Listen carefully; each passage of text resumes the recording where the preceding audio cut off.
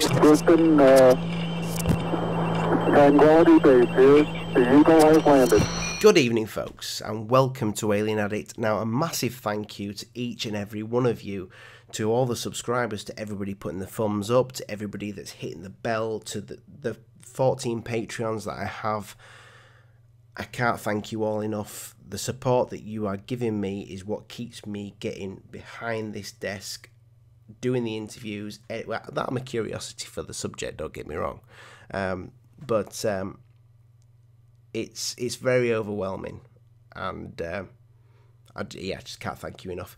And I would also like to apologise if I'm not going to get the videos out as quick as I want to for you guys. I've got another 2 interviews to edit for you guys, and let me tell you this. So this interview has a few problems with the audio, like the last interview did, where I kind of pop and it goes low and then it goes high. You can hear it; it's manageable, unless you're a complete and utter bell end and you really just cannot cope with any bad audio whatsoever. I'm sorry, okay? Shit happens. The mic is either on its way out or it's something that I'm doing wrong. I'm trying to find out what I'm doing wrong. Maybe I do need to wear headphones during the interview process, but I've always managed without them before and it's been fine. So I think it's something else. But anyway, unless it's popping now, and then it's definitely the mic. But thank you so much, guys. I'll let you watch the interview. It's Thomas from Mars Moon Space TV, somebody I've been subscribed to for many years, before Alien Addict, before Alvis 51. That was my channel to start off with. I used to be a DJ. I was called Alvis, DJ Elvis. An ex-girlfriend thought it was a good idea because my first name's Ollie, and I never played Elvis, but for some reason she just said Alvis. She was an Elvis fan. But yeah, that's why I was called Alvis 51. Alien Addict's got a better ring to it, I know. But yes, Mars Moon Space TV, guys. Check out his channel. Check out the links below. And yeah, I'm going to stop ranting now. And sorry about the audio. Good evening, Thomas. How are we tonight, my friend? Hi, good evening, Oliver. I am fine, thank you. How are you? Mate, it's a privilege having you on the show. I think I said before when I interviewed Dolly that your channel was probably one of the first channels that I subscribed to when I actually before I got a YouTube channel myself, and then I got into hello dog. I got into doing Mars videos. And I think I was inspired by yourself from Mars Moon Space TV. I hope to hear, yeah. Thank you.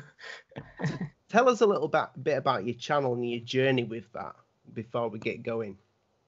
Yeah, well, I started in 2014, 14, with Mars Moon Space TV, and I remember I was on Facebook and I looked at a guy's post, Neville Thompson was his name's post, of a gigapan, and saw something that looks like a doorway within a rock, and it actually looked like there was somebody standing in there, and the picture was taken from a little bit of distance, maybe a little bit out of focus, but it definitely looked like there was a figure in that doorway. I forgot what soul number it was now, and it was one of the very first, and I think it was actually an Opportunity picture from the rover Opportunity. I remember that. And I looked into those gigapans that he has made, and that caught my interest so much because this guy, Neville Thompson, had made it so easy to sit and look for all these anomalies on these pictures coming back from the rovers on Mars, Opportunity, Spirit, Curiosity, and even the Mars orbiter. So that are going there. There are quite a few that has been around, and their satellite images came down as well, and he made them available on Gigapan. So we didn't have to make advanced, complicated search on NASA's sites and download big files. And that was just what we needed, and that kind of activated me, and I got my interest, and I started. I have to tell that when I did that, I has just been through an operation with my ears. Right. So I was going home for 3 months, and I had nothing to do. Except I had a good computer and now I had Gigapan. So I went off with this gigapan for 3 months and started finding anomalies, and I got more and more sucked into it. And found there's a lot of work to that, because I did it for probably a year, and you've done it for a long time, and to actually find some of the findings that are not just, you know, a rock that looks like a face, but to find something that looks quite unique and looks like it's got structure to it, an intelligent structure. Yeah. And I've seen there's quite a lot of stuff on your channel that you find. I think some of your findings as well have made it to the papers. Yeah, there has been there has been made a few articles. We have been in Washington's Post, and I think that BBC used a picture once, and we have been everywhere on all the internet tabloid, and people has literally jumped over some of the pictures we found in the beginning and posted them all over. And some of them went viral, pictures of what looks like a little wall, and satellite pictures of what like a giant construction on Mars that was later presented on a conference in Los Angeles, Expo in Los Angeles, by somebody else that gave the full credit for it. And that was an amazing feeling to see these famous guys standing there with your works, your picture, and putting them up. That it gives you some kind of kick, and you want to move on. You want to, come on, let's find some more. These guys liked it. It's going viral. It's going crazy, and people are stealing it, putting it on their YouTube channel.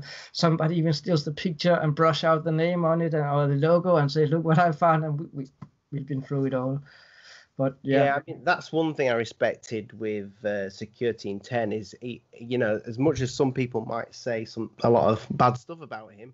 I mean, I'm good friends with him, but I remember when he put some of your stuff on, and he gave full credit to your channel. And what was it? I can't remember what he featured now of yours, but he featured what was it that he featured? He might have featured a few things of yours actually on there.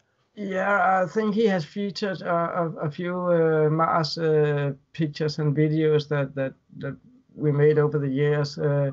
It's hard to tell now because he's got no videos up, so yeah, I can't go back and look at that. I remember one specific. It was a satellite picture, the same one I just talked about that Mike Barra presented on the Expo Live conference in Los Angeles. That one. Oh, let me hang on for a second. I think I've got so many SOL numbers and orbiter numbers in my head. Sometimes it's kind of complicated to find the right numbers, but yeah, if you send me after we've done the Skype, I can put some clips of it in the video. But I do think I know what you mean. I think I might have even talked about that before. Did Will Farrell did he do something on it as well? Will Farrar and us, me and Dolly and the whole UFAT team, we have shared a lot of stuff, and we always said to each other, we don't mind who's found it, but let's keep us dig into it and let's get different views on it. The more that are looking at the same anomalies and can give different pictures, and the better. That's what we always been saying. So yeah.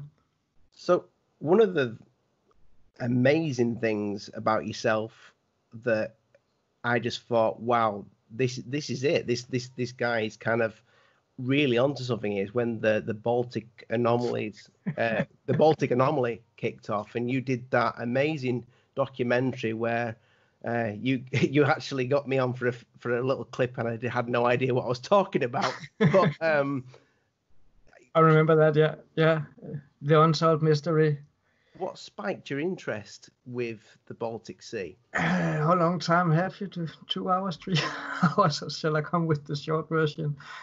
I think that if I start from the beginning, in 2009, 8 or 9, I had this weird dream, and I remember it. I was out with somebody. We were diving, and we went down to this object that was not a normal. It wasn't a rock. And I remember I saw this object while diving, and then I kind of woke up and forgot about this dream. But I remember what I saw when I was diving. And that was, in 2009, yeah. And then in 2011, CNN just suddenly sent, I think it was a live feed from somewhere with the Baltic Sea anomaly, that divers have found something that looked like the Millennium Falcon on a sonar scan from 86 meters below the surface of the waters between Sweden and Finland, just above the Gotland Island. And I remember that, and I looked at that, and it was an animation they had put up, and it was not the right animation. It was an animation of the Millennium Falcon. Looked at that, so that was interesting. So they had a Facebook group. So I found Ocean Explorer on Facebook and joined the group right away, more or less. And this guy that later has become a very good friend of mine, ADDICT from Portugal, had made this painting picture of what the divers has described. He's been sitting and listening to the divers, like describing the colors, the edges, the corners, everything. And he have made I think you call it a phantom drawing of it, and posted it. And when he posted that on Facebook, I remember I was like, I got goosebumps. That was the thing I saw in that dream in 2009, and that really, really kicked me, and started joining active into the group and participated in the debate of what thoughts of what it could be. And I remember at that time I was 100% sure it was a UFO. I'm not today, but that's another thing. But we take that later. But I remember posting post about this could be a UFO, and it was so interesting, and we should dig into it. I joined them, and I became good friends with them. I actually met I met the whole team in Stockholm. I've met them 2 times, and we've been out doing interviews with them as well, and having a nice long conversation over a few beers in a bar, and got a few secrets of what was going on and what is going on, and what's gonna go on in the future. So the research is still going. The research is still going on, and I remember I made the Unsolved Mystery, and at that time in 2015, everything that was collected as evidence and material at that time was what I basically also used to present in the documentary, with pictures, sonar scans, and what people talked about. And now it's actually about 3 or 4 years since I made that documentary, and the stuff that has come in since is amazing. Forget it. I'll tell everybody, go watch the documentary, The Unsolved Mystery. You can find it on forbiddenknowledge.tv. There are 2 episodes. There's one covering the Ocean Explorer team when they're out there diving, and we talk to them, and we hear them, each one of them, what they're thinking about it. And then there's the second part where people from around the world, there's researchers, scientists, and UFO enthusiasts. Everybody gives their bet on what it could be down there. What's that? But I guarantee you the next documentary that's going to come out about the Baltic Sea anomaly will be much, much, much, much better, and contain much, much more new info. And making that documentary? I am going to make, exactly as I did with the Unsolved Mystery, an independent documentary. And we are going to use, Dolly and I, my wife, are going to go to Sweden and make an interview with them whenever it will fit into our calendar within the next few months here, because we are going to Sweden anyway soon here. And we are going to follow up on everything what's been going on since we made the documentary, and put all the new evidence, material, videos, and whatever we can get our hands on into that documentary. So that will be in about a year and a half, and the next one will be out. So a lot of people were speculating that, in the documentaries, that it could be something ancient. Some people said a crashed craft of some kind. Do you have any kind of? Is there anything you can say on what you know that it is, or what it definitely isn't? You see, like a sneak peek. Yeah, we already started the process of collecting information for the next documentary, and I know I really want to support you, Oliver, and I love your channel, But if I give out all the information right here, right now, I'm guarantee you I'm gonna sit in SHIC bag, tea bag later tonight here.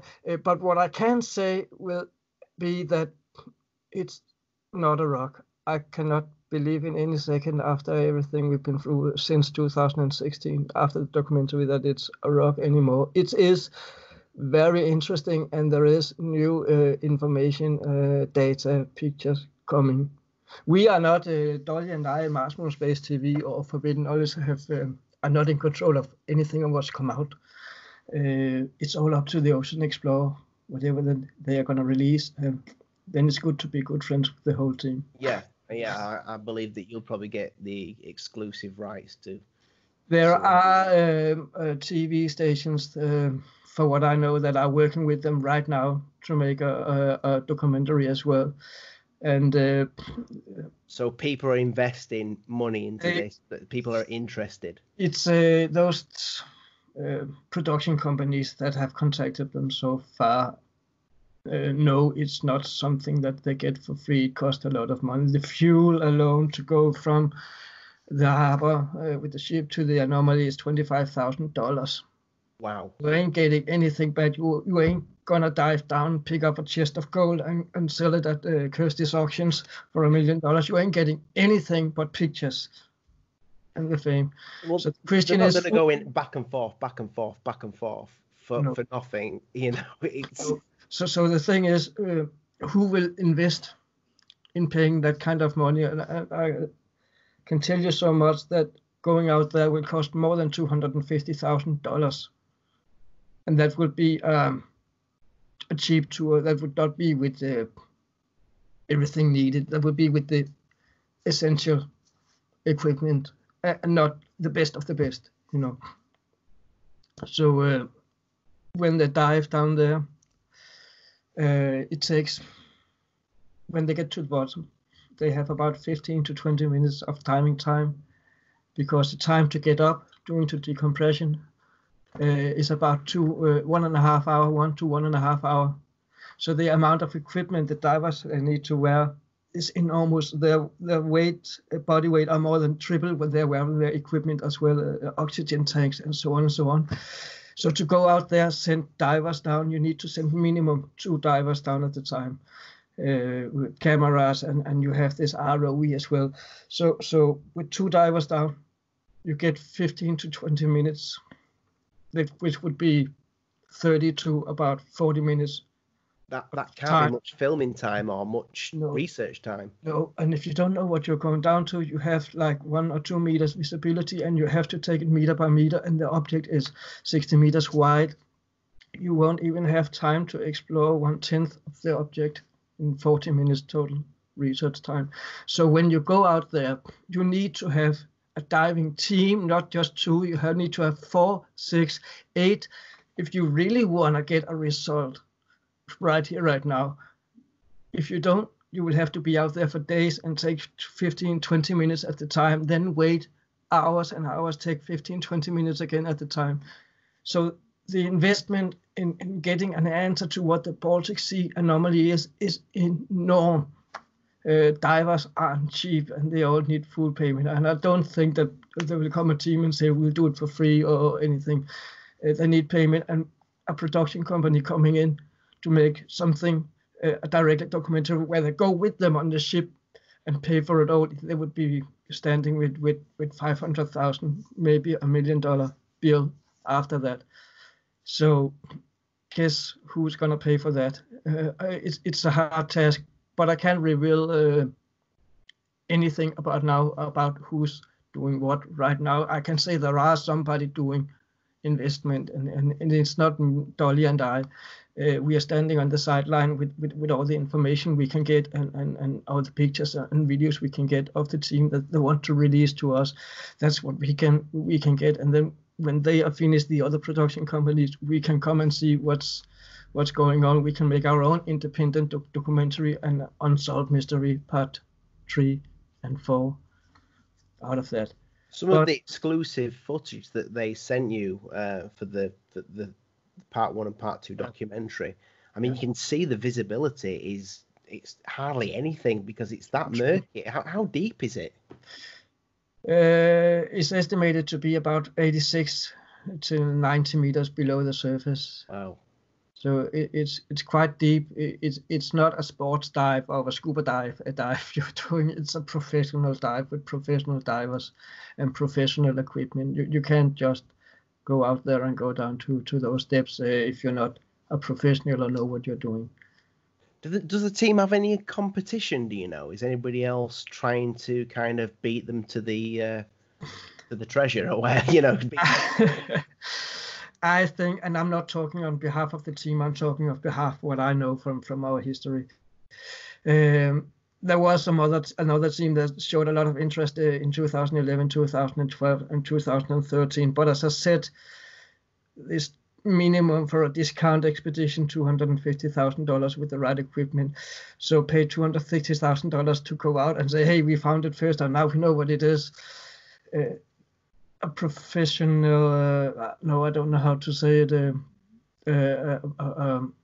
diving company won't do that just to go out there say we found that, when they know they ain't getting any monetary back from it. It's pure fame, and it's pure. It will be in the TV for sure. They will grab it again as soon as anybody gets out there, no matter what it turns out to be.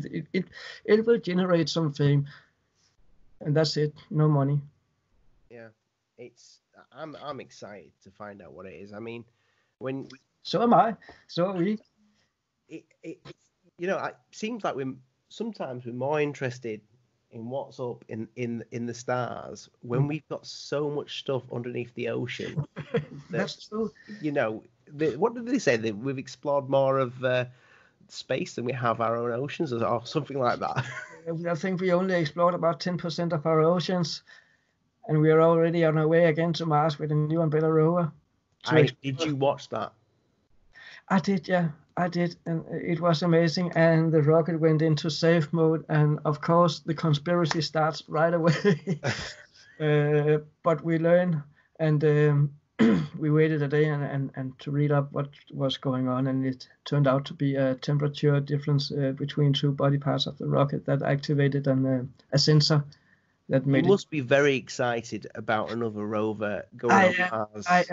I am. It is when this rover's come up compared to the other rovers that has been there, like the first rover they sent up there, the little one. Oh, I even forgot the name of it. That's almost embarrassing. But that was kind of like Spirit rover. No, not Spirit, the one before them. But that was kind of like an old 4T, and then we came with Spirit and Opportunity. Right. Then we're up in the 80s Ford Escort. We are driving in here if you compare it to a car. Then came Curiosity. That's a really, really, really nice, expensive Volkswagen. Now we have Perseverance. Yeah. If I can say it, that's the sports one. That's the Lamborghini. That's the Ferrari of rovers. With all the best equipment, the top of the top. So yeah, it's gonna be exciting to see what they're gonna find on Mars with that new rover, and especially the helicopter, the little. Yeah, I was gonna say that it's part of my French, but it's got a fucking drone on board, But listen to this. We're talking about the helicopter on the rover. Here begins the conspiracies already, because if you read on the data sheets on it, it says it has batteries for about 4 to 5 minute flight. And then it will have to fly back again and recharge. And this is where I am really, really wondering, with the best technology in the world they're putting up in a rocket and sending it to Mars, and they put a battery on a helicopter that lasts 4 minutes. Something is not quite right. You know what I mean? Well, yeah, because we've got drones now. You can buy a drone that'll last 30 minutes. Yeah. Can you buy? I don't know. Do they do ones probably for an hour now? If you pay enough money. I know they do a 30-minute one. Exactly. I definitely know that. Exactly. And the conspiracy in this begins with: is it true? Does the battery have a longer lifetime, and we're just not aware of it, so they can cut it off after 4 or 5 minutes and say that's it. Cameras off. The drone is flying back now. Well, that would make sense. You see, that would make sense if there's something to So Hi. we've been told that this helicopter, this little RC helicopter, can fly more than 4 minutes, but I don't think that would be the case in this case. I think that's So this little a little helicopter, high. I've forgotten the name of it, but this is going to go. It gets is it detached from the bottom of the rover, and then the rover then moves. So it's underneath the rover. It's underneath the Perseverance, I believe, and then it leaves the helicopter. The helicopter then takes off. It is it going to be filming? Is it going to bring it set? Yeah, the whole idea about the helicopter is to look over the area to find out which way they can navigate the rover. They're using it as a kind of, they have nav cams on the rover, and it's basically a flying nav cam from the rover. They can plan their route after, see which way we can go to what looks interesting in the distance, where should we go. And of course, it could be and can and will be used when they see something on the mass cam, for example, in the distance. What would be more perfect than to send up the little helicopter and have a 4-minute video of something far away in the distance with some of the best cameras in the world mounted on a flying helicopter? Do you think the quality that we're going to get back is going to be a lot better than what we're getting from Curiosity? I mean, some of the Curiosity pictures are fantastic, don't get me wrong. But, you know, are we going to see things in true color? Because we don't really see Mars in true color, do we? I think we are getting to a point where we are gonna see the true colors, slowly seeing the true colors. I remember a lot of the pictures that came out. I think it was from the Hubble telescope in 98, 96 or something, where we have a picture of Mars just as blue as planet Earth. And then 10 years later, 5 years later or later, they have a picture of Mars all red. So I definitely think that's the conspiracies again. I think we are led to believe something else than the truth because it's easier for them to handle whatever the truth is, as long as we don't know the truth. If we can believe something else, that's not red, that's not blue, that's red. Okay, if it's red, then there's no life in water like on Earth. Let's look somewhere else. Let's look at, what's the next one? Let's take Jupiter this time. Let's look at Jupiter, you know. I think they are trying to manipulate people to believe something to make it easier for themselves to keep the secrets there are. Because I do believe we have life on Mars. And I remember when they said there was no water on Mars, but there were ice caps on both North Pole and South Pole on Mars. And they said there was You've been saying that for years. You've been saying this. Yeah, and they said the temperature was constantly minus, and then the rover Curiosity came up when there was a temperature feeler on, and it was like from minus 18 degrees in the evening to plus 31, 48 in daytime. So that cold, dead planet that was in minus degrees all the time wasn't just suddenly minus degrees all the time. It was flourishing like Earth is, day and night, up and down, and so on and so on. I think they've been trying to make us believe a lot of things to make it easier for themselves to keep the secrets. Because whatever secrets are up there would be chaotic for humankind to know if humankind is not ready for it yet. Do you understand what I'm saying? Yeah, I mean, I've seen lots of Mars images that some of them look like something's been covered up, but I don't know if they're what they call the artifacts, the image artifacts. Yeah. Or that there's been active like Photoshop jobs. Do you believe that NASA actually gives us these images that have something hidden in them and covers them up, or just doesn't show us the images, or shows us an image? I know I'm giving you a lot to think about here. Or shows us an image, but thinks they'll never work out what that is. Let me say so. Dolly and I have two good friends. They're both well known. The one is Ken Johnston, that used to work with the Apollo team. The other one is Donna Hara, that used to work at Johnson Space Center, where they had all the pictures from the Apollo mission coming in. And those two actually met there at the Johnston Control Center, Space Center. Donna Hara has been interviewed a million times because she was that person that came into the room where they were actually editing the lunar pictures that came from the Apollo missions. And she also said that, yeah, they were brushing out objects flying in the air, sitting there doing paintbrushing, old-fashioned style in the 60s and 70s, old-fashioned style, paintbrushing it all out, taking new negative pictures of the paintbrush, release them. Ken Johnston confirmed the same.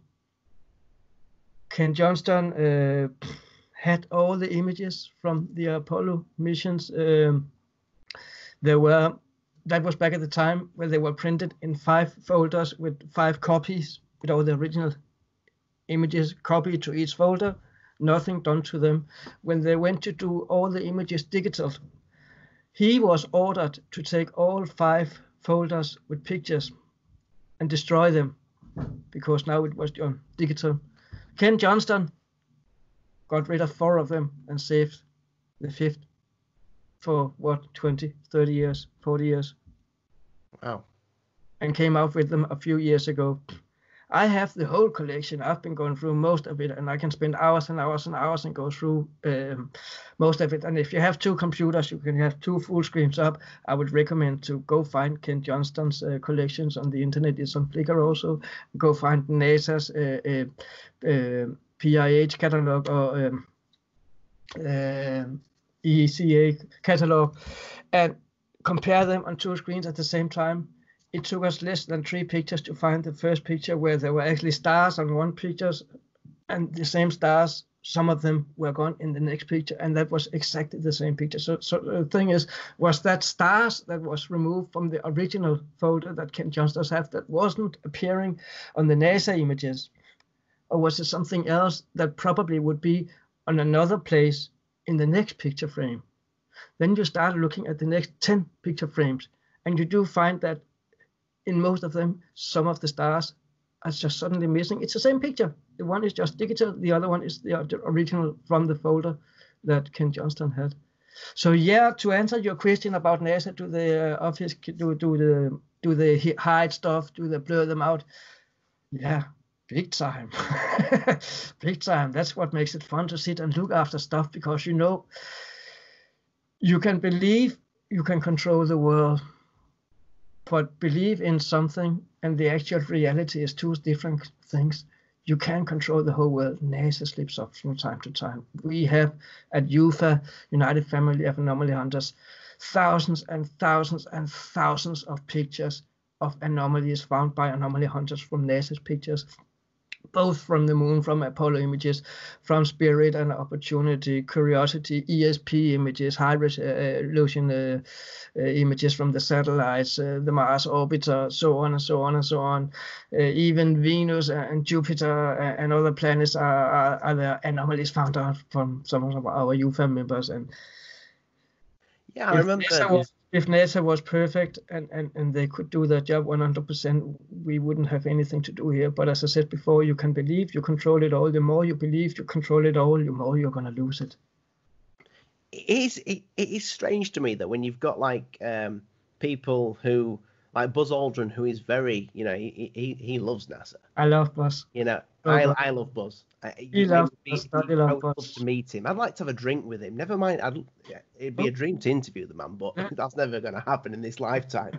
But to have a drink with him and just ask him some of those, see, one-to-one. Yeah. He said there's on Phobos that there is a monolith, and we have presented various images of that monolith. And that is a monolith that is humankind woke up and got back to reality and gave things a second thought. Hey, what's that? And actually looked at the pictures instead of just dismissing it without even look at it. They would be able to see that there is something there that is not natural created rock that points up like that and creates that shadow you can see on the satellite images. And that shadow actually tells us it's a very, very tall. We're not talking 10 or 20 meters. We are talking huge. We're talking 100 meters tall, if not taller. Why do you think he chose to kind of mention that in that interview, though? Do you think it was because he just thought, I'm going to be a little bit cheeky and let something slip here, or do you think NASA may have told him, look, we want you to talk about this? I think just give them a little nipple. I think I love Buzz. He's my favorite astronaut, no doubt about it. Cool. I think that and sorry, Buzz, if you hear that. I think that Buzz Aldrin is getting older, and I think that he is getting to the point that I've heard about a while ago. That's called F-it point, without saying the word. And I think he's just gonna slip slowly and slowly give what we call a slow disclosure, giving a little bit here and there. And I do believe that when he came out with that monolith things on Mars, he had a contract about lunar images, lunar expedition, and NASA's contract with NATO regarding everything about Apollo. What happened like 20 years later, pictures taken 15, 20 years later, he doesn't have any contract about being silent about. And I think that was what was his way of saying there are things out there. I'm an astronaut. I've been up there, but here's another example. I cannot talk about what I've done, but here's something else I can talk about because it's already public. I think that was what was good old Buzz did. It gave me goosebumps when I heard that for the first time. When he went, "There's a monolith up there. Who put it there? God." Yeah. And I'm still thinking what happened when Buzz Aldrin went to Antarctica, and he was rushed to an emergency hospital. And what was it he was tweeting about on Twitter? He said, "It's pure evil down there." Yeah, what did they get? They all went out to. A few of them went to Antarctica to meet up, and it was for some strange. What was the reason? Now I can't remember. I am not quite. I can't remember. It's a while. If I find out, I'll put the reason why up now. There was a public something going on. It's just such a strange place to say. Let's go to Antarctica. Yeah. Let's go to Antarctica and I think that there'll be a flat earther typing now. You do realise that, saying that they went to see the border. I don't think so. No, they will. They'll be typing right now. Probably, yeah. We can't control what they think or do. I love the flat earthers. They're welcome to my channel. Whatever they want to say, yeah. But again, it's interesting what's going on in that Antarctica as well. It's apparently surrounded by secrets, just like Mars is and Venus is, and a lot of other stuff is. UFOs is. I think we got a lot of connections from our ancient past, and my beautiful wife can probably talk a lot about that ancient history and how it can be related to Antarctica. Yeah, I mean, it's, you know what I would love to hear. I would love to see somebody sit down with Elon Musk and say, "There's what's going on with why. Are you going to put a rover on Mars? Are you going to show us what's on Mars? Do you think that man thinks there is something on Mars?" You know what? You can hear my wife Dolly. in the background. And you know what I was just about to say? Write your questions down. I will give them to Dolly, and she will ask Elon Musk first time possible. I think, Elon, I think he knows something. Whatever it is that's going on, that man knows about it. I think he knows the score completely. He knows a lot. He tweeted the other day that aliens built the pyramids. Yeah, aliens built the pyramid. He tweeted. Did he? Yes. I need to see that tweet. Yeah. Check it out. Yeah. And one moment, let me just shut this door. We're just getting a little bit of background. Yeah.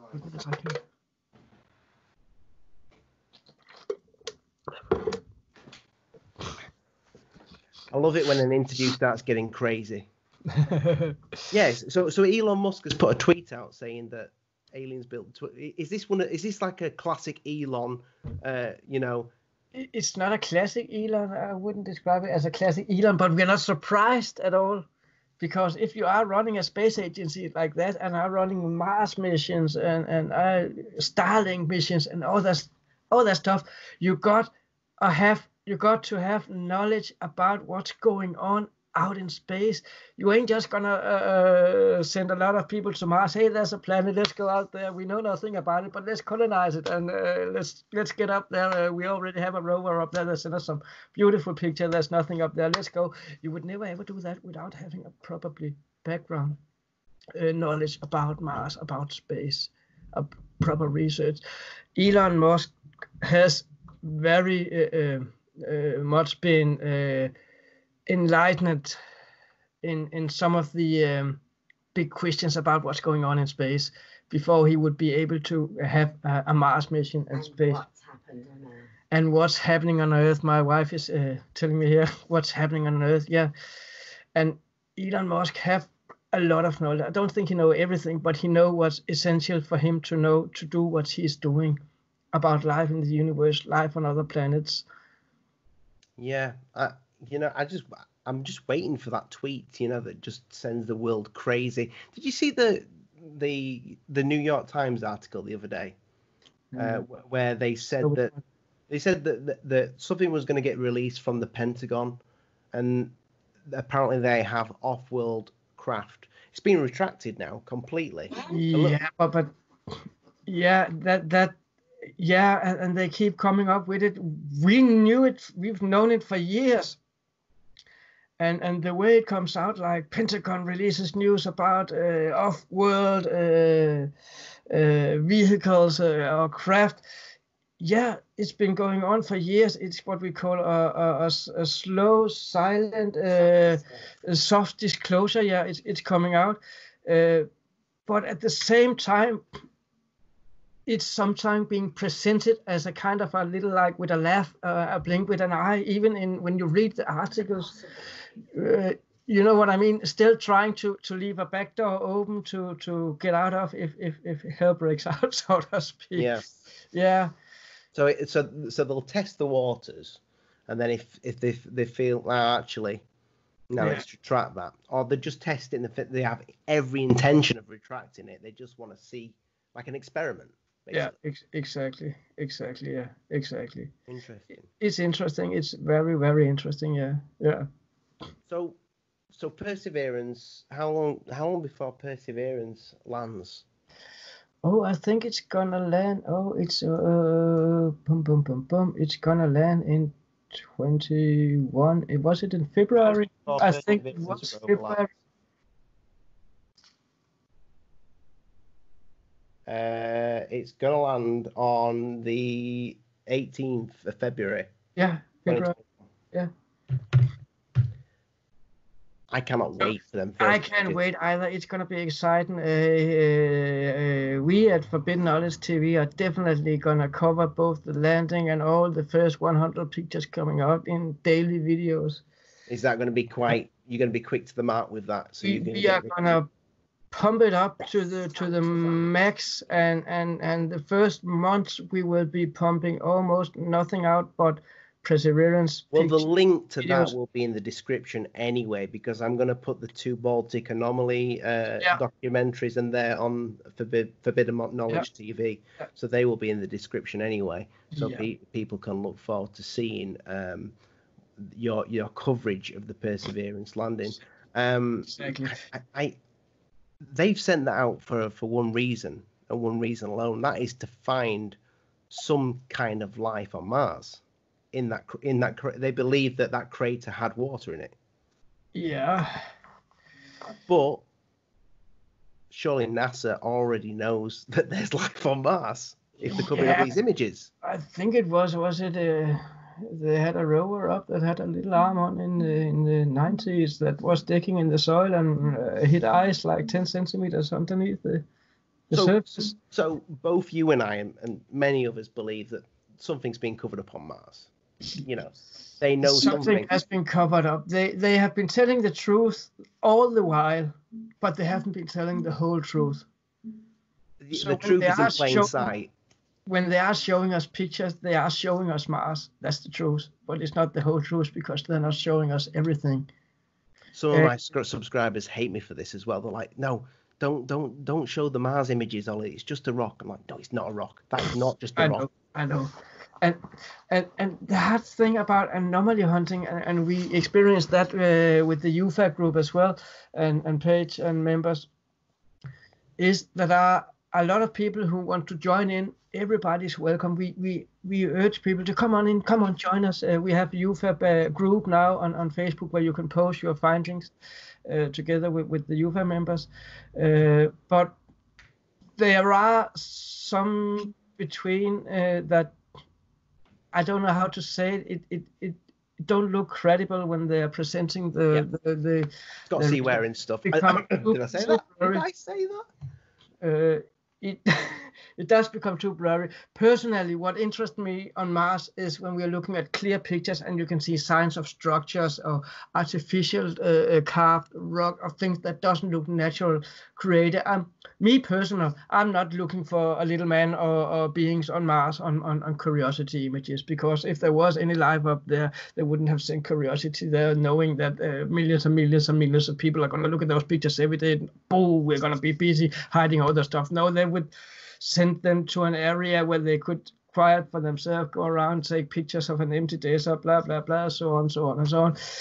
I think that there are more on Mars made by humans than what we are paying for via NASA. And to be honest, I think the Curiosity rover is placed in that area specific to take the eyes of the public for what's real going on. People will be looking at Curiosity rover and say, this is Mars, this is what all of Mars looks like. No, this is not what all of Mars looks like. If this is planet Earth, then we are looking at something on size as Disney World in France. Yeah. That's the area we are looking at. And if you landed in Disney World in France as a little alien, would you believe that the whole world looked like this, full of things to try? Yeah, it's like if you look around Disneyland and then you look around China, a theme park in China, it's totally different. Exactly. But what I was trying to say is, I think the rover was placed there on purpose to get our eyes to look at an area to make us believe this is what we are looking. This is what Mars looked like, and there's nothing really up there. Because then they can operate with all their satellites, take all the secret pictures of areas and start planning colonizing with Mars 1 in that area, because there's something going on the opposite side. We don't want to be too close to that area, and so on and so on and so on. There's so much going on we don't know about, and I still think that it's like, yeah, if you are on Mars, if you were on Venus, lived there as an born Venusian and wanted to send a mission to Earth, and you don't want to show too much because you know all of the inhabitants on Venus were going to see all the pictures, you would probably choose a place like Sahara, send the rovers out there, make all the pictures public, and then make the orbiters take all the good pictures, all the other places you want to look at. Isn't Venus like toxic though? It's like, you know, its atmosphere is just it's got lakes of what's the lakes made out on Venus now? Like massive lakes of something. Yeah, but they said the temperatures on Venus are, what was it like? Very, very high, and the little lander that Russia sent it up to Venus stopped working after I think it was a minute or two, 41 seconds or a minute or two due to the heat. They say. The atmosphere is made mostly of carbon dioxide. So my research primarily has been on Mars. I have looked at a few pictures, but I haven't dug very much into Venus. I've been looking at, as I said, a few pictures, but my primary research has been on Mars and the Moon. Our good friend Billy Carson knows a lot about Venus and have made videos. Structures. Yeah. He have pictures of what is believed to be structures on Venus that definitely not look natural created. Seen from satellite images, of course, we don't have any rovers on Venus, for what we know. So do you think most of the planets that have actual ground to them possibly may have structures on them? Rock planets. Yeah. I think, and when we are looking out as human beings in the universe, we are looking for planets like our own because we function with lungs, oxygen, water, air. This is how we function. So we are led to believe that this is how life in the universe functions, but we know nothing. We are just a tiny little fragment of a fragment of a fragment of a fragment of a tiny little part of the universe. So why does a planet need to be like ours to be inhabitable for beings? Yeah, you know what I mean. Yeah. We always believe everything is like us. Everything, every aliens have 2 arms, 2 legs, 2 eyes, and they probably look like us. And if they are not looking like us, they're probably reptilians, but still with 2 legs, 2 arms, and 2 eyes, and a nose and a mouth and can talk. This is what we are led to. The dinosaurs kind of froze that out of the water, though, because Earth had a lot more. Was it a lot more gravity back in the day? It's a lot less. Was it a lot less gravity? I don't know. I'm not into that kind of stuff. That's why the dinosaurs were so big. Yeah, gravity in that time. That's what I've led to believe too, and that could be a good reason for why the size of the dinosaurs. Yeah, there's a planet with water on it, and it's like what 10 times the size of Earth. How big are those creatures going to be? Exactly. Another good example is Mars has less gravity than planet Earth. Sorry, I have to find all the words in English. It's fine. Mars have less gravity than Earth have, and if you look back to ancient history and hear about Anunnaki and Nephilim, giants coming from elsewhere from heaven. You just mentioned it yourself with the dinosaurs. If there were less gravity, they would probably grow bigger. And I think that's the same thing we have been seeing on Mars and other planets.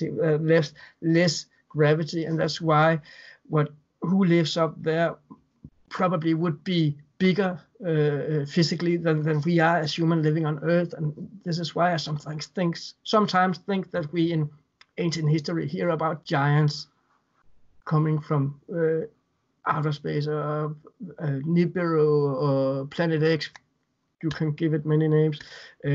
Anunnaki history. Go research it in Anunnaki history on Facebook. My wife knows 10 times more about Anunnaki history than I do. When you say Nibiru, though, you yeah, like a planet that's coming to destroy us. You just mean that there may be another planet that we don't know about.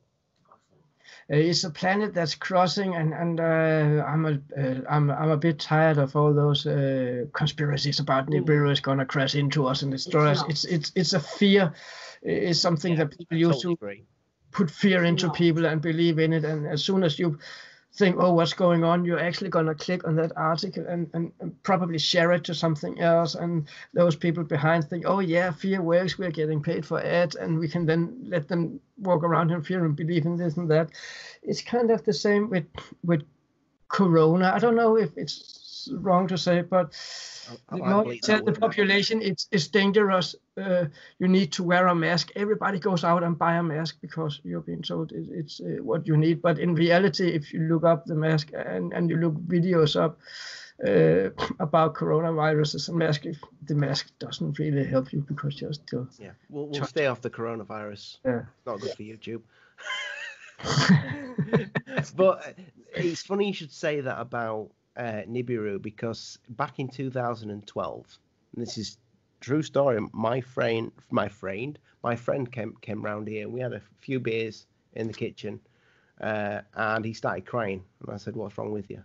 And he's like, and I thought it was like something personal, like his wife had been cheating on him or something like that. No, he'd been watching conspiracy videos about Nibiru and the world that was going to end, and his 2 children were, had only just come into this world. I'm like, you're absolute prick. No. And that's what we call fear posts. Yeah, and we don't approve them either in any of our groups on Facebook. We avoid them. We want to keep them out of our group. We don't want to feed any kind of fear to people to believe something that ain't true, or to believe they can get well by buying something or doing something that in one way or another are going to cost them money, or somebody else is going to gain anything out of it. You know what I mean? You must get, though, when you, over the years when you've been running Mars Moon Space TV, you must get a lot of people that are very religious coming on and saying, well, this, what you show, and this is no disrespect to anybody that's religious, but my question to you, Thomas, is, with everything you believe, and that the planets have the whole universe and our galaxy, the solar system, is possibly has life on other planets. Where does God fit into all this? God. I wish you had asked me if I believe in God. Well, that's what I'm kind of asking. But I don't believe in God. Not as we are told, not as we've been told from school and childhood. And I think God is a wrong word, is a misinterpretation that has came up. And again, my wife could probably talk 10 times more about it than I can if we go back to Anunnaki history and you say the word gods, where they're really gods or where they're just beings from another place with way more knowledge than we have technology. Go back to 1800 something. Take a modern flashlight like this one you have for a camera that I'm using here. Show them that, and they would be thinking that's a divinal instrument he had. It's got to be something special. That's technology we don't know. We don't know how to control it. Let's get afraid of it, or let's fight him. Or you know what I mean? Yeah. See, this always brings me round to the question of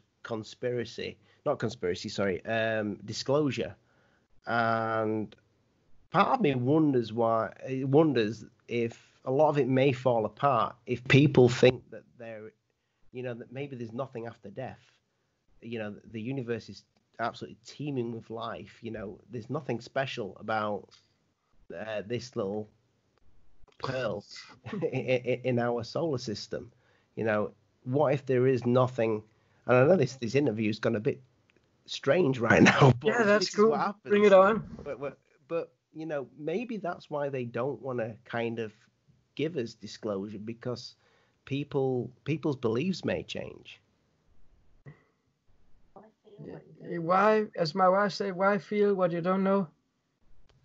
Well, if people may fear if there's nothing after death, people might not be you might not be able to control people well enough. I must admit, if you said to me, I don't believe there's anything after that, I would be looking at you and I would be smiling and I would be saying to you, but I see you right here in front of me right now.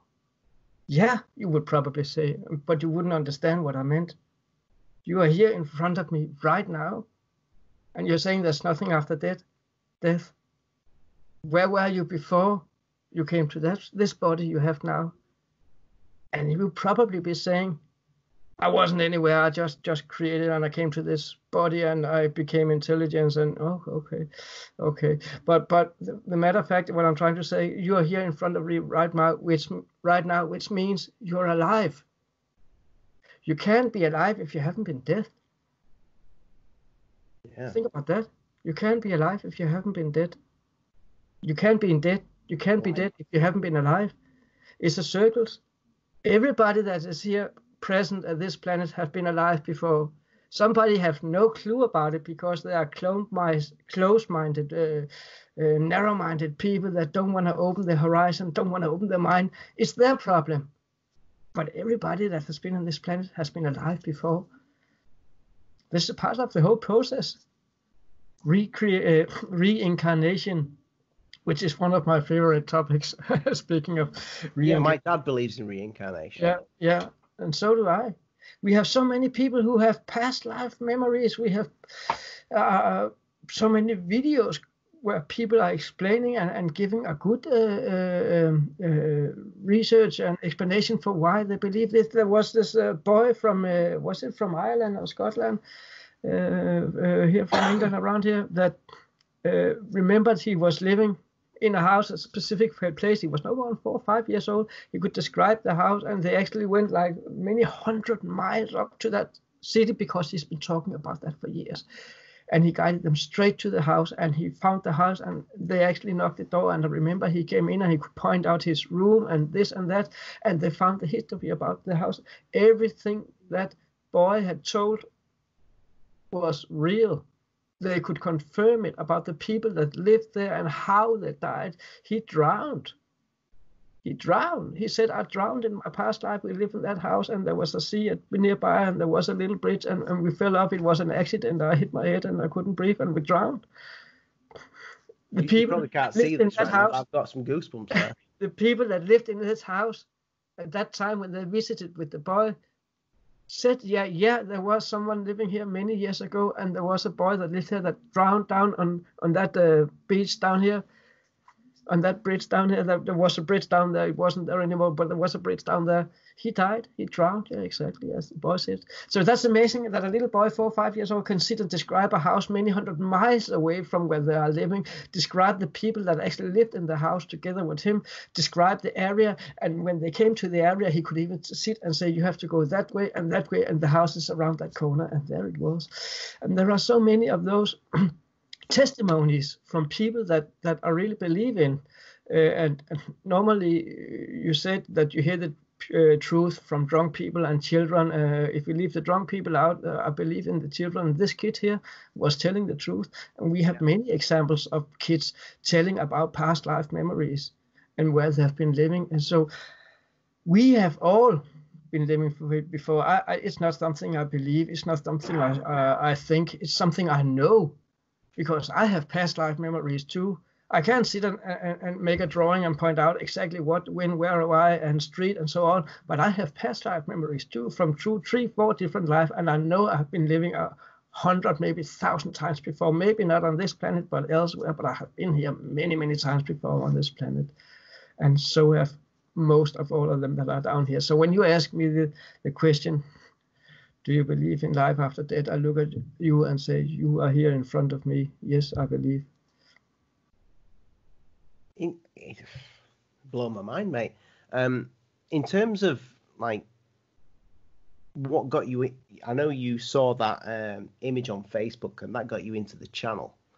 But have you seen things yourself? You know, have you seen many UFOs? Have you seen things that have you seen ghosts or anything like that? I have, when it comes to that, I've had an interesting life. I've seen a lot. Where did it start? We probably should have started off with this, but you know. When did it start? I was 2, 3 years old.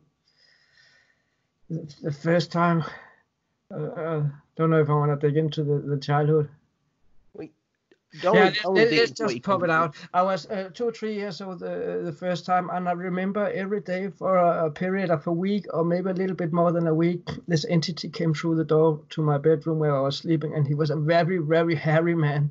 If I would see the same man today, I would say it was like a wolf, a werewolf or something like that, but it wasn't. It was a being, not a wolf, but he was hairy, very completely covered in hair all over. He came in with his hand, put it on my tummy, down here, and he did something. I could feel he did something inside of me. I was paralyzed. I could see him coming through the door. He didn't open the door. He walked right through, and he did something.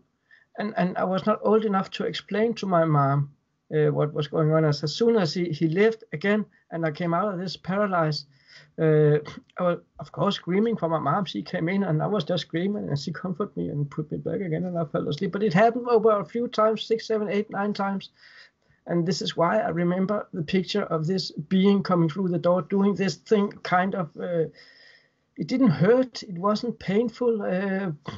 It was go to the dentist and get some anesthetics, and you can feel him pulling your tooth, but it don't hurt, but you can feel he's doing something inside of you. It was kind of the same feeling for my tummy when I was that age. And that was the first experience I have that I actually remember. And it's not something like a dream that I had once that have took over. It was something that occurred 7, 8, 9 times in a row, and it kind of at the end of it, I was basically just waiting for him to come so I could get some. You know, I knew he would come, and then when he finally didn't come anymore, it was, I don't know how to explain it. It was weird because I was, as I said, 2.5 years old. I don't even think I was 3 years old at the time, but I knew that he has been there. He has done something but I wasn't old enough to, with words, speak or tell anybody about it or communicate about it. So it kind of kept it to myself. And when he was gone and didn't came back, my world came back to normal again. And I grew up with the memories of it. And I remember I told my mom about it later at an age of about 4. I told her about it as well. And she was, of course, like, my mom is very spiritual and is a healer and have worked with spirituality, healing, therapy, and so on all her life. So she didn't dismiss anything. She was listening very interesting to everything I said. That was what that reminds me of? You know, these healers that can kind of, they almost do an operation without. I'm not saying you were operated on, but you know, because of the feeling of numbness. Because I've had an operation where I've been awake, and you kind of feel the pulling from inside, but you feel the pressure, but you don't feel any pain. No. And it reminds me of those. And I don't know if there's any truth to what these healers can do, but I've seen some of the healers that people swear by, that they have healed them from actually going inside their body through like kind of a massage and healing. I have an experience with healing too, and it was we were living in our second house in a city called Kalundborg in Denmark, and my mom was with a man for many years. Thomas is from Denmark, ladies and gents. If no one's, it's my accent. I am from Denmark. No, joke aside. My mom has had a partner. Jens Peter was his name. He was 10-15 years older than my mom, and to be honest, it's a part of the story because I never really accepted him because he wasn't my father, my real father. He was so much older and very old school, but I accepted him, but not really. So I was not interested in having him helping me with anything at all, I remember. But I came to a day where I had a pain in my tummy. And my mom couldn't do anything about it, and she wanted to take me to the hospital. Jens Peter was his name. Said, let me try some healing. And I was like, no, I don't want anything. And my mom said, come on, let him try. And they worked with healing. I had their own clinic and had been working with it, both of them for 20, 30 years. So they knew what they were doing. And I tell you this, he put his hand on my tummy and the pain I had disappeared within 10 seconds. 10 seconds, that was all it took. And I was so embarrassed because I wasn't very happy about my stepdad. I loved him, but again, it was two sides, and he just took my pain away like that. So I had kind of like I had to eat all my words about him and thank you so much, and that was so good. And I have no idea what he did. It took him like 10-15 seconds. It was gone. So that's my experience with healing. I bet that changed the relationship as well. Yeah. I think maybe that was a part of a higher plan to strengthen the relationship between us. But so what else has happened then? Because it sounds like you said there's been a few things, and I can tell you what I already told on videos and interviews before. I was 4 years old, and I was crossing this road where we lived at our first house in Kalundborg. I didn't look, apparently, and I got hit by a car and got knocked out and ended up underneath this car. I was 4 years old, as I said, and the perspective from a 4-year-old boy is very, very limited in what's going on. What I remember was I laid under this car, but I was looking with my eyes. I couldn't move. I was paralyzed. I saw right through the car. I saw people, neighbors, those that drove the car stood outside the car, almost in a ring around the car and trying to lift up the car, but they couldn't. And somebody was saying, no, stop, wait till they come with a jack lift. And I was gone. I was gone, but I saw everything that was going on. And I heard like an out-of-body experience. it was kind of out-of-body experience, but I was still in my body, but I saw everything that was going on. I was kind of like looking through the car. I think they call it X-ray side. And it was kind of a weird thing because I was present outside and still being inside my body. And here's the thing, that these two small men in white dresses with helmets on stood next to my mom and was comforting her and saying, so don't worry, he's going to be okay. Don't worry, he's going to be okay. And she just kept ignoring them, and they kept talking to her. We are going to get him out, and we already made sure it's going to be okay. Don't worry, don't worry. And I remember I thought that my mom is pretty rude. She's just ignoring those nice guys that actually are standing there and trying to help her emotionally as well. And she didn't say anything to them. And they had these weird helmets on. And I remember after that happened. Sorry, they had weird what on? They had weird white helmets on and were wearing weird white clothing on, like kind of like a dress, a little bit illuminating. But remember, I was 4 years old when I had that experience. And at one time, the one of those two guys said to the other, "Can we take our helmets off?" And the other guy said back, "No, he's not ready for that yet. Don't do that." And they kept their helmets on, and I remember that so clearly. Now comes the next thing. The rescue team come, and I was still inside my body, having an out-of-my-body experience inside my body. It's hard to explain. And so they came with the jack lift. They lifted the car up, and they pulled me out. When I came out from underneath the car, I was like this feeling of getting into my body again, like being flushed in, dizzy for a second, what's going on here? And back to my body. I remember opening my eyes and I looked at my mom and I grabbed my mom and gave her a big hug. And I saw those two guys with the helmets on were gone. I said to my mom, "Where's the guys with the helmets?" And she was like, "What guys?" "Those two small guys. They were smaller than you." My mom is not a tall person. My mom and Dolly is about the same height.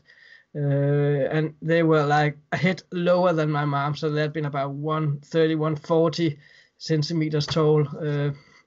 And I just remember I said to my mom, "But it was those guys in the white dress with the white helmets on. They were standing and talking to you. Why did you ignore them? They were being kind. And what are you talking about? Someone, are you okay? You've hurt your head. Come on, let's go inside." And I was more interested in finding out about those guys in weird white dressings and weird helmets. Did you have to go to hospital? So, say that again. Did you have to go to hospital? No, I didn't go to hospital. They drove me out, and I had a few scratches. That was basically it, but I was knocked out for 45 minutes. What year was this? I was knocked out for 45 minutes under that car. That was, I was 4 years old, so that has been in 81. Oh, that's the 80s for you, you know. Yeah, It's just a scratch. But I do remember Give him a cup of tea, he'll be fine. And getting older and having these memories, you put two and two together slowly and you realize, whoa, those guys you saw back then, that time, there was something that wasn't there. They were there, but nobody else than me could see them. So who were those guys? Were they aliens? Were they small grays with helmets on? Or were they spirits, what you call the guardian angels coming down in disguise, not to reveal who they are or confuse me? Or who were they? That was... When I got out under that car, that was my big quest. I wasn't even worried about myself because I was okay. I was hugging my mom. I was a bit scared of what was happening, but I was more interested in those guys. Who were they? Because they took all my attention. They took all my focus because they were not like the others standing around there. That's amazing. Yeah, so that was 4 years old, yeah. So we've gone to the age of 4 now. So how many hours? I don't know if I can remember being a child. You know, I get like little, but I suppose nothing like that. I mean, I died when I was a baby. Apparently, I can't remember it. But you know, it's to have a memory like that and something like that that's just stuck with you for this long. You know, it's you don't remember dreams, do you? You know, there's. For some so what reason, I mean by that is when you're a child and you had like dream. There are certain dreams you remember, certain emotional dreams where you come in a kind of special emotion, which is related to sorrow or sadness, and you have these dreams where you hear music, and the music makes you feel things that you haven't experienced yet, and you can't explain it as a child. I remember we had an artist in Denmark, Bamses Venner. I don't know the English word for it, but probably be Teddy Bear's Friends. It's an adult band making adult music, but they also make fun music and a little bit sarcasm, funny sarcasm from time to time. He made a specific song about a girl that went in some specific tones that was a little bit sad, and it was about losing and dying and not seeing the person anymore, and that kept playing in a few dreams I had 2, 3, 4 times the same song. And I remember sitting in the same chair at all the dreams, the same chair, the same dream I had a few times in a row with that song playing in the background. And I was just overwhelmed with feelings that you cannot explain as a 4, 5, 6 years old kid.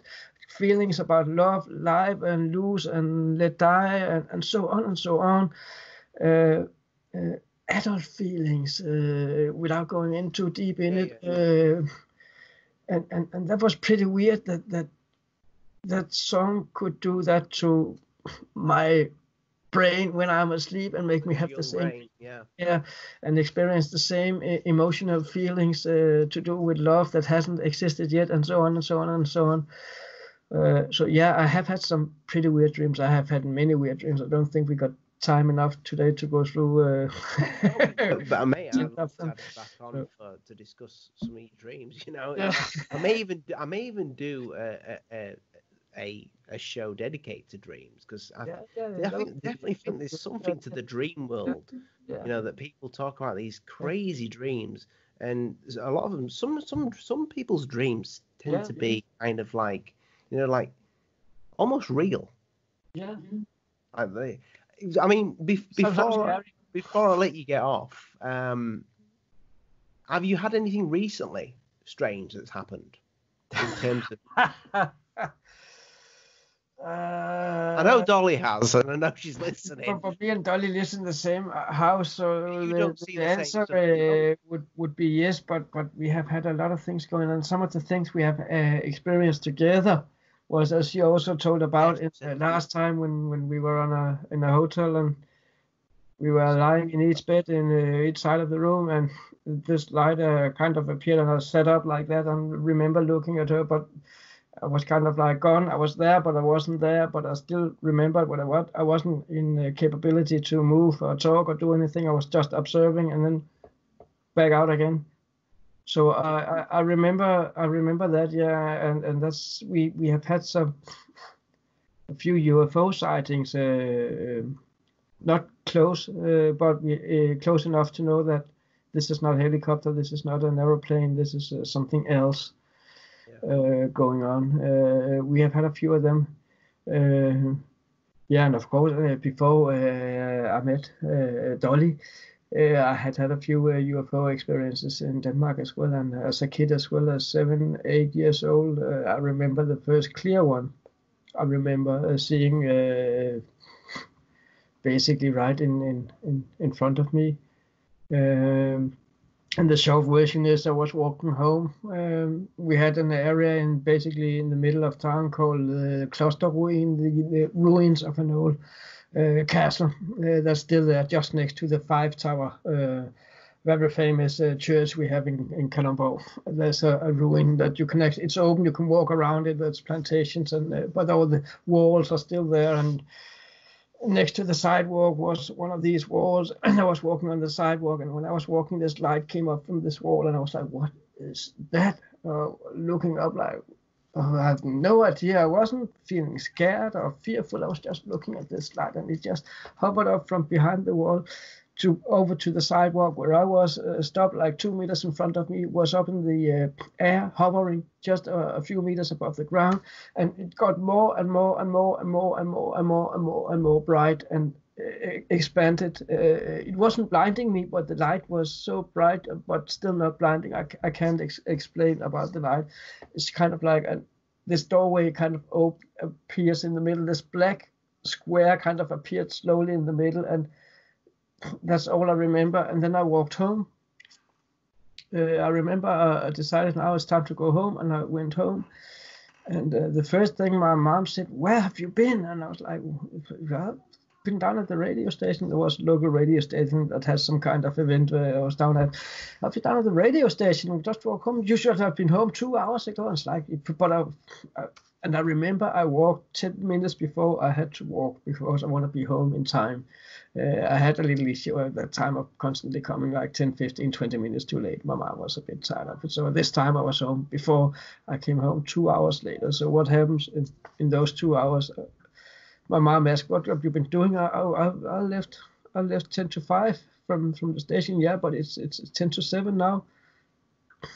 No, I just left, and it's a 10, 15-minute walk from the radio station home. And I explained to her, but I saw this light at the ruins downstairs, down the road. Those ruins were just 200-300 meters from where we lived. So walk from the ruin to my home was like 2-minute walk.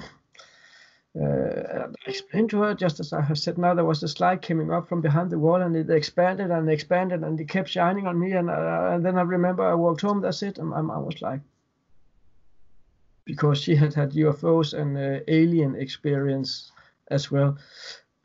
And I remember her saying, whoa. So your mum's experience? My mom have experienced similar stuff as I have had, with lights coming up like that, hovering above you. You've kept that one quiet, Thomas.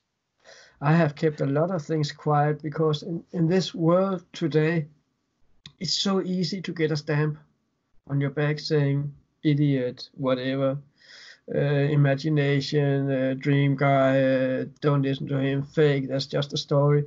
But the thing is, when you know people will judge you like that, why go out and publish it? I have kept this to myself. First time I started talking about these things were in 2014. I first went public and told some of the things I've experienced, and I kept it to myself. I don't remember you saying much about this on Mars, Moon, Space TV. No, because I wanted a Mars, Moon, Space TV channel that was about Mars, Moon, and space, and not about Thomas Michael Jensen's experiences as a kid, because I knew if I put them out as a part of Mars, Moon, Space TV, in the beginning, people would be thinking, yeah, we ain't gonna watch anymore. Then he's just talking. When you know they get that stamp right away, you ain't gonna go out and say, "Listen to me, guys. I have a story to tell. Listen to me, and my story is better than all the others because I ain't got any story to tell. I've got a life experience to tell. I know what happened to me. To me, it's important that I know the truth. What everybody else believes is their matter, not mine. But it does become easier with age. I'm 43 now, 44 You minutes. don't look it, mate. You look about 33. Thank you. I like you, Oliver. You too. But I'm nearly 40. But actually, yeah. 43. What was I saying here? I kind of lost it. No, I know what you're saying. It gets easier with age to handle critics and stupid people. Do you know what the technical word for it is? Yeah, you don't give a shit. It starts. Yeah, that's another way. I can some other words, but you probably would have your YouTube channel banned. No, you can say shit. YouTube now. I mean, it's. I know you mainly upload now to your YouTube platform.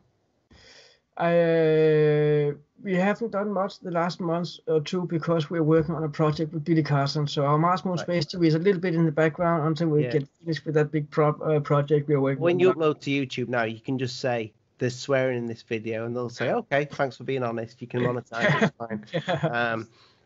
That's how I'm still here anyway. But yeah, I mean, mate, I'm going to end the video now because I think it's been a fantastic journey. Yeah. I'll carry on if you don't mind. Me and you'll carry on having a conversation for 10 minutes or so. But thank you for coming on, Thomas. So just let everybody know where they can find you. They can find me and my wife Dolly on Mars Moon Space TV. That's our platform. That's ours. Well, everything we do there is our work. But we have working for Billy Carson as well on Forbidden Knowledge TV, where you also can find all of Mars Moon Space TV's good stuff. And the thing is that we have split it up a little bit. So things about Mars are going to go on Mars Moon Space TV on YouTube. They will also be shared on Forbidden Knowledge TV. But documentaries and longer documentaries, secret space programs that we still are working on part 2, 3, and 4. The Black Knight satellite that we are working on now as well, and the Baltic Sea Anomaly that will come up. They won't be on YouTube. They will be on Forbidden Knowledge TV. It's something we do with Billy, together with Billy, for Forbidden Knowledge TV. But we are contractors of Forbidden Knowledge TV, so we are Mars Moon Space TV working for Forbidden Knowledge TV. Does it make sense? Yes. Once the documentary's out, then are you going to call it part 3? The It's going to be the Unsolved Mystery part 3. Yeah. Once that is out and it's out in the open, would you come on and talk about? Of course, I will. Of course, I will. And that'll be awesome. And if you want to dedicate a day to talk more about the Baltic Sea Anomaly and all the pictures and videos that we have, and then we can do another. Definitely. I need to start, maybe do a live show or something like that. That'd be pretty cool. We have done it. Yeah. Thank you very much for coming on, Thomas. Guys, I'm Alien Addict. I'm going to leave the links, all Thomas's links, down below in the description. Check them out, guys. Check out my Patreon page, and the best way to support the channel is to subscribe and hit the bell in the corner, and a thumbs up never goes amiss. Thank you, guys. Good night. God bless. Mind the book. Thank you for having me. It's been a pleasure.